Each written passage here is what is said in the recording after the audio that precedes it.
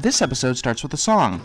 Pinkie Pie invites every pony to her alligator's birthday party while singing her telegram song. It's nice and it ends with a funny joke, but I really don't have much else to say about it. Actually, I like her friends' reactions to it more than the song itself. Just look at Rainbow's face. Actually, just look at any of their faces. We cut to the party where we see Rainbow Dash and Applejack bobbing for apples. Pinkie tells them that there are surprises in the bucket, which turn out to be an apple hooked to a spring and Gummy. Pinkie gives Rarity some punch, and Rarity learns that Gummy has been swimming in it. Then the music comes on, and Pinkie bumps Twilight and Fluttershy into the wall. I must say, Pinkie's parties are interesting. Later that night, every pony else leaves, with Pinkie trying to get Twilight to stay longer. No comment. Twilight says that she has to go home, but that they should have another party again soon. And by soon, Pinkie decides that that means tomorrow. Early the next morning, Pinkie invites Twilight to another party this afternoon. Of course, since no one wants to go to a party 2 days in a row, Twilight makes up an excuse. Pinkie invites Applejack, who also comes up with an excuse. It's actually kind of funny watching Applejack's pathetic attempts at lying. Next up is Rarity, who is having Spike take out her garbage. Yeah, the little guy doesn't ever get a break. Pinkie comes onto the scene and Rarity makes up an excuse. Or tries to.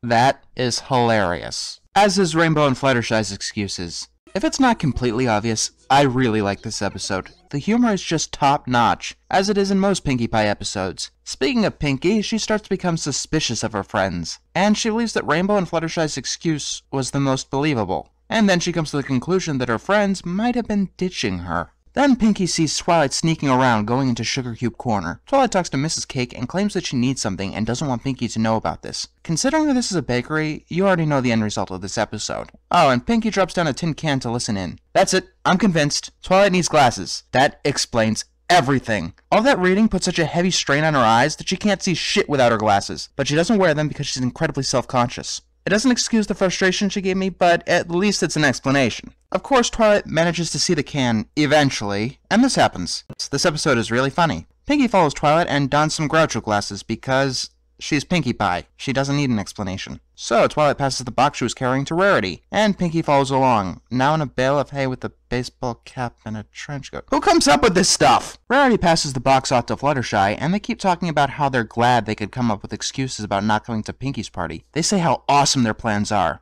as long as they keep Pinkie Pie from finding out about it. Then Pinkie bumps into Fluttershy, and it spooks her, so she dashes away with the box. Rainbow Dash comes by and instantly knows that Pinkie is hiding in the hay bale. So she runs off and Pinkie follows Rainbow Dash all throughout Ponyville. Remember when I complained about a bird in the Who for using a gag? This is how you do it properly. Number 1, you make it better. And number 2, you change the context of the joke to keep it fresh and unique. Both criteria are met here. Rainbow manages to get to Applejack's barn and pawns an irate Pinkie off to her. Once again, Applejack trying to lie is amusing as all hell. A lot of people complain about this, with Applejack representing the element of honesty and all, but I don't. First of all of the others have failed to live up to their elements. Secondly, she's really bad at it, which makes it really funny. And third, she's kinda telling the truth. They are doing construction in there. The facial expressions really sell this scene, though. Pinkie doesn't exactly buy it, but she goes away. Sort of. Can I be scared of Pinkie now? Between this episode and Green Isn't Your Color, she's coming off as incredibly disturbing. Speaking of disturbing, Pinkie traps Spike in a chair and tries to get him to admit what their friend's plan is.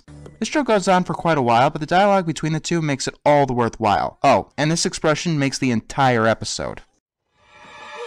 What do you want to hear? Tell me that my friends are all lying to me and avoiding me because they don't like my parties and they don't want to be my friends anymore! Your friends are all lying to you and avoiding you because they don't like your parties and they don't want to be your friends anymore! Yeah, that's Pinkie logic for you. Hey Spike, you're not gonna tell her that that's not the truth, are you? No? Oh good, at least Pinkie's smiling. What the fuck? Is she okay? No, she's not okay. Not okay whatsoever. This is disturbing. And Rainbow Dash shows up. Of course she does. No, we are not talking about that! Rainbow Dash tries to get Pinkie Pie out of there and down to Sweet Apple Acres, and yes, it's another very humorous scene, despite the... Yeah. So Rainbow drags Pinkie all the way down to Sweet Apple Acres, and every pony else shouts surprise. Pinkie assumes that it's her farewell party, but it's actually a surprise party. Yep, it's Pinkie's surprise birthday party, and when Pinkie realizes this, she returns to normal. The moral. Always expect the best from your friends, and never assume the worst. Rest assured that a good friend always has your best interests at heart.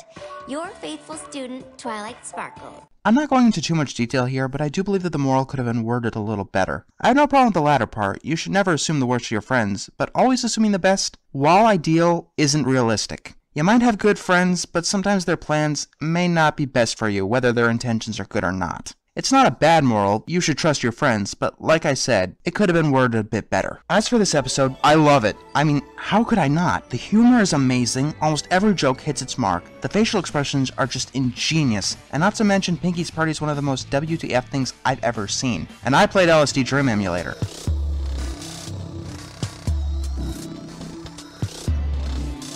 I mean, I've seen this episode dozens of times, and that let me see some of the flaws. This is by no means a perfect episode. It has plenty of issues. Problem 1 is the ending. Forgetting your own birthday in kid shows is cliche enough, but it's a really hard sell that Pinkie Pie, the party extraordinaire, would forget her own. I mean, I can buy it, considering that she thought that this was a viable disguise, but I'm overpaying. A lot. That brings me to the plot. It's very predictable. I don't really hold that against things, although I realize that it might turn some people off. Here's my philosophy. I don't care how it ends, if you make the ride fun enough. And this ride was really fun. Besides, an obvious ending is much better than a bad ending. And then there's the minor gripe with Spike not noticing Pinky deflating right in front of him. It's short, but yeah, it kinda paints him in a bad light. But despite all of these flaws, I'm still giving this episode a gold. What this episode gets right, it really gets right. And what it gets wrong doesn't detract from it, unlike the moral in Pinky Keen. I find this episode brilliant, and it's one of my favorites.